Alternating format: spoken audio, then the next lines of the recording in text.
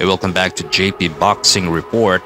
Mike Plania ng Sandman Boxing muling sasabak sa ring ngayong January 31 sa Florida, USA. At ang kanyang mga kalaban ay ang former WBO Super Bantamweight World Champion na si Angelo El Chelito Leo sa isang 10-round non-title bout. Di basta-basta itong mga kalaban ni Mike Plania, mga kaibigan. Itong si Angelo Leo ay may kasalukuyang solid na record na 22 wins with 10 knockouts and 1 defeat. At ang kaisa-isang tumalo lang naman sa kanya ay si Stephen Fulton.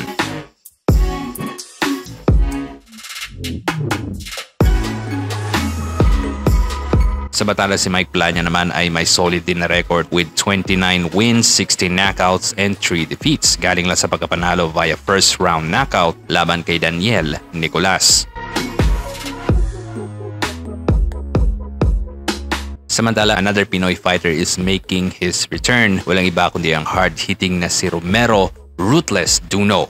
Ngayong January 31 sa mismong undercard ni Mike Plania versus Angelo Leo. Ang mga kalaban niya ay si Antonio Moran na isa ding solid na Mexican boxer, kaya bagan natin yan. Samantala, Filipino boxing referee Danrex Tabtasan may pasabog na balita tungkol sa susunod na laban ni Cuadro Alas. Ayon sa kanya, meron daw usap-usapan ng dalawang Japanese promoters na malapit mismo sa promoter ni Inoue, at according sa kanila, sobrang disappointed daw ang promoter ni Inoue sa naging performance ni Casimero laban kay Oguni, at dahil dito nawala na daw sila ng gana at wala daw muna mangyayaring Inoue versus Casimero. Sa kabilang banda, Inoue has other potential bouts in the pipeline for this year 2024. Tulad ng laban niya kay Luis Neri ngayong Mayo at Inoue versus Murodjon Akmadalib naman this September. So para wala pang naka-schedule na laban itong si Casimero, kaya antay-antay na lang muna tayo.